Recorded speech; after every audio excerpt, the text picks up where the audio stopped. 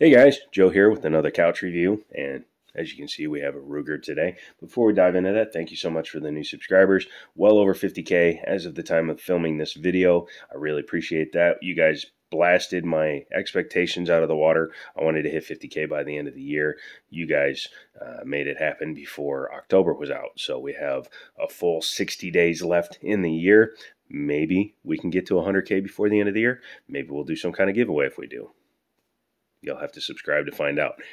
Let's dive into this video, though. I borrowed a gun from Liberty Arms, Harrisonburg, Virginia, where I work. And the reason I did it is because it's on consignment, and it's one I've personally never actually held, even though it's been around since before our store was.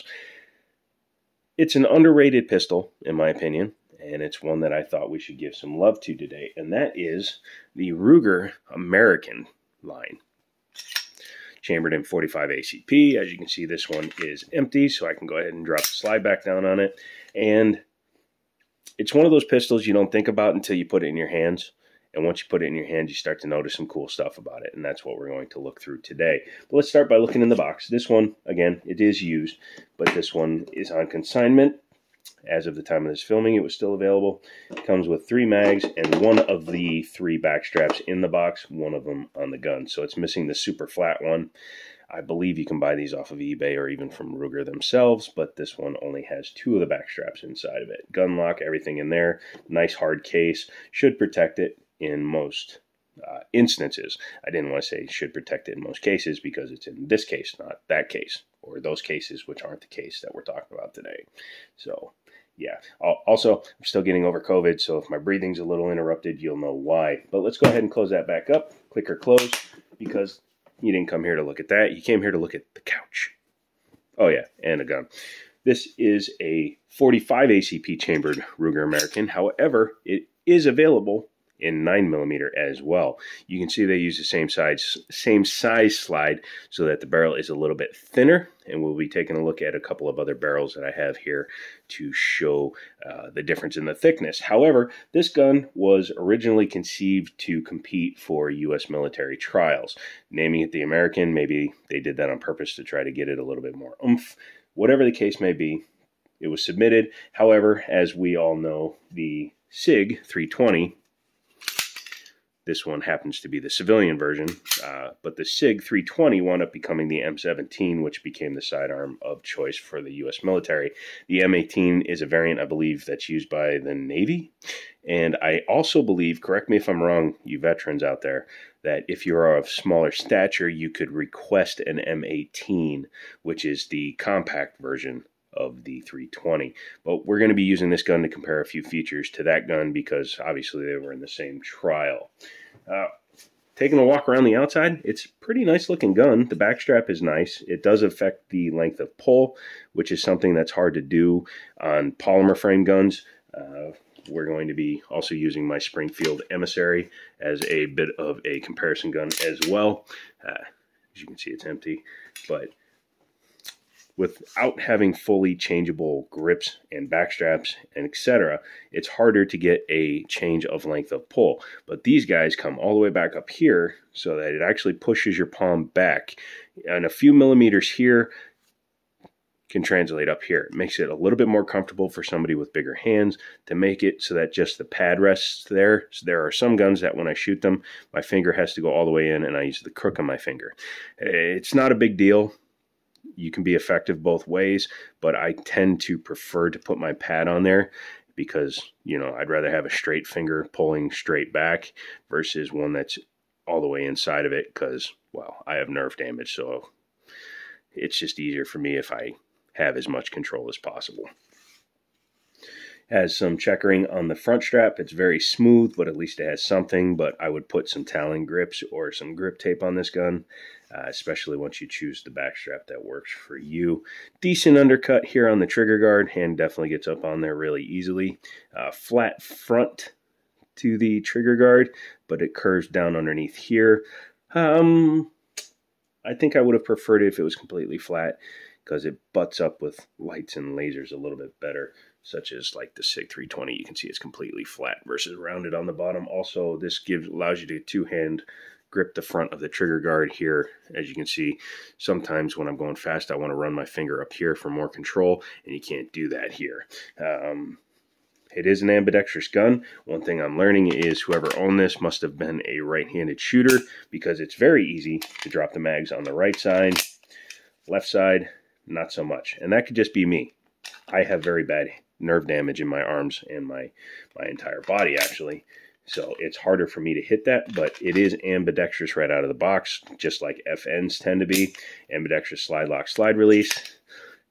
So, and it does work. And then your safety is ambidextrous as well. So that's nice to see. And it is 1911 style, so it's very clicky, and it does work, and it defeats the trigger when it's up, and it locks the slide when it's up. Some guns, it doesn't do any of that. Some guns, you can actually load the gun while it's on safe with the safety up, but this one defeats it. Very nice. 1913 style pick rail, and it's a decent size and length, so you can put some lights, lasers, bazookas on it. And it does have Novak sights right out of the box, and these are true Novaks because they're stamped Novaks right in there.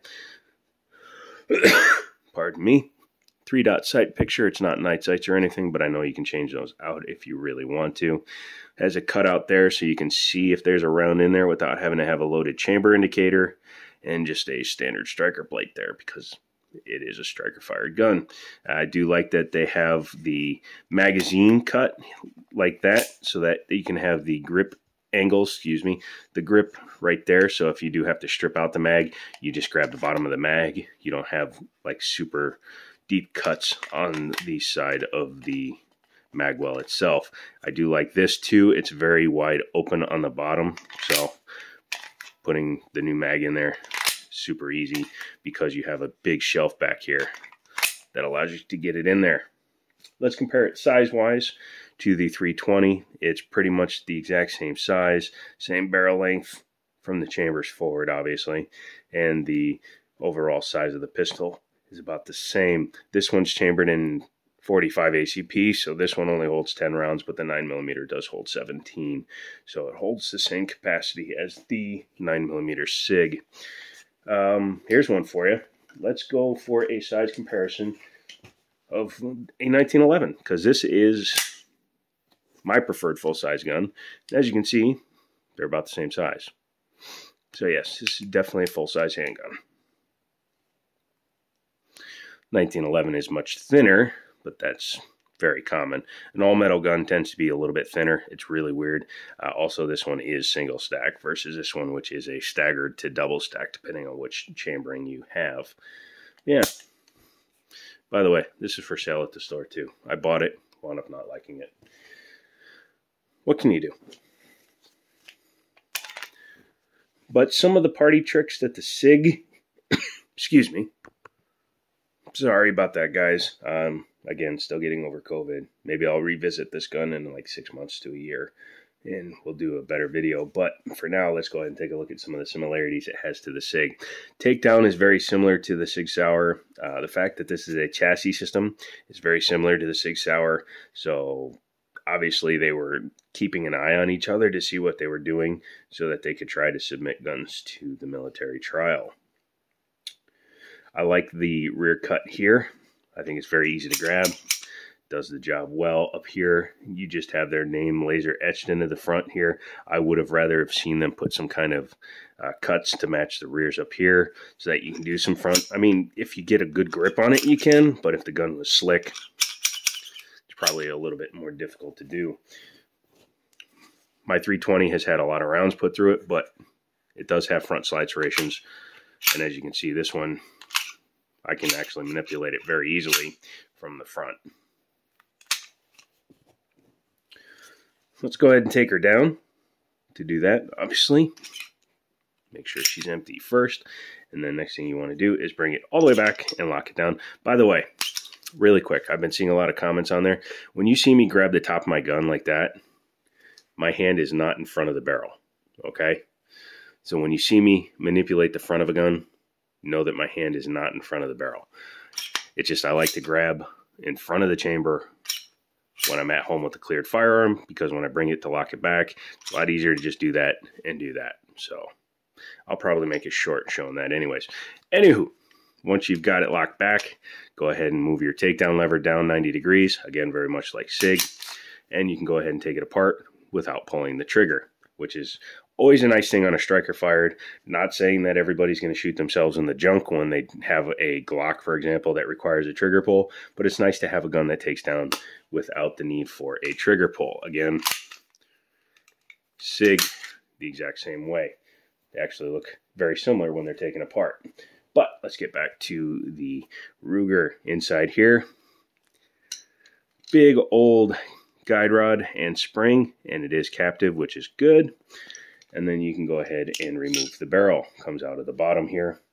And as you can see, your slide is just your standard style. I will say this is a different cut that you don't see on every gun.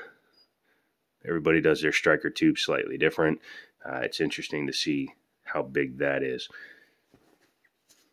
But it does the job and it works, so that's good. It actually looks like the sear sits inside of that groove, which is different because most guns are completely smooth on that groove, so the sear just rides on it.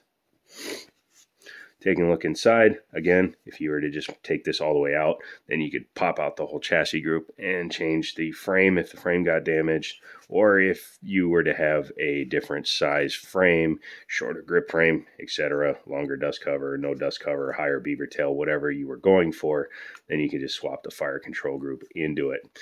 That's why you will see here that the serialized pot is back here, which is not on the frame, it's on the fire control group itself. Big ambidextrous lever for the slide lock slide release, which I prefer. Sometimes you see one that's nice on this side and is super thin on that side. Safety's back here, fully functional. It is more complicated back here than it is on the SIG, but not terribly so. This looks a little bit cheaper because of the 1913 rails, the way they molded that makes the plastic look a little bit cheaper, but it does not flex at all. So it's super stiff, which is what you want. As you can see, this thing has a pretty thin barrel wall because, again, they're trying to put a 45 barrel into a slide that should only hold a 9mm barrel. For example, this is the 45 barrel on my Springfield Emissary versus the 45 barrel of the Ruger American. Now this is a bull barrel, so this gets a little bit of a forgiveness for how thick it looks, but still. Question is, how does it handle rifling then? Rifling looks pretty good inside. But over time, does this equal a weaker barrel? Not 100% sure. If anybody's put thousands of rounds through one, maybe leave it in the comments and let me know how it's held up for you. Let's go ahead and put it back together. Take your slide, take your barrel, put it in there, just like pretty much every standard single action striker fired handgun out there. I don't believe we talked about the trigger pull yet, so we'll do that in a second, but go ahead and put your spring in and compress it a little bit so you can, It's one thing I don't like about some of them. There you go. Is this dust cover, because of the way it's designed, is it's not deep enough to allow the spring to seat farther down and then pop in. I know it's a little bit of a gripe, but it is a gripe nonetheless because, well, I have nerve damage and I'm looking at this as if I was buying it. Reassembly's that simple, that easy, and then you can just make sure she works. Trigger safety, just like a Glock. Although it feels less spongy than a Glock, it does have the take-up that all these striker fire guns do, because when you rack it, it half cocks the striker. That does not make it a double action pistol. This is what makes the action of the pistol, not this shite up here, okay? When you pull the trigger and it does this, and you release the trigger and it doesn't do it again, that makes your gun single action, sonny. If you can't decock it, there's no way to get the round decocked or the gun decocked. As soon as you load the bullet in there, this trigger is live unless you empty the gun. That's single action. Stop fighting me about that. just the way it is. Just the way it is. But the overall trigger feel is nice. The reset is decent. They added a little piece of plastic down there to stop the trigger from coming all the way back, which is fine. And it feels decent. So, yeah. What do I think about it? I was considering buying it for a minute, but I'm going to pass on this one. I think I'm going to leave that in the case there for somebody else who might be interested in picking up a, well, quite frankly, a big caliber semi-automatic striker-fired handgun.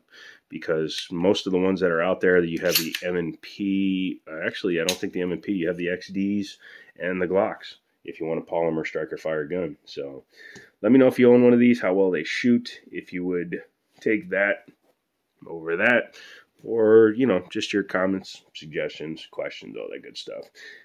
Dealing with COVID has made me a little bit addle-pated in the brain. I do apologize if these are a little bit all over the place, but we will be tightening down the reins here in the upcoming weeks. I'm going to be working out of my office more, so I will be editing these videos as well. So look forward to that, shall you? Use my affiliate links. Come back for another video. Let me know what you guys would do different. And, as always, I'll talk to you later.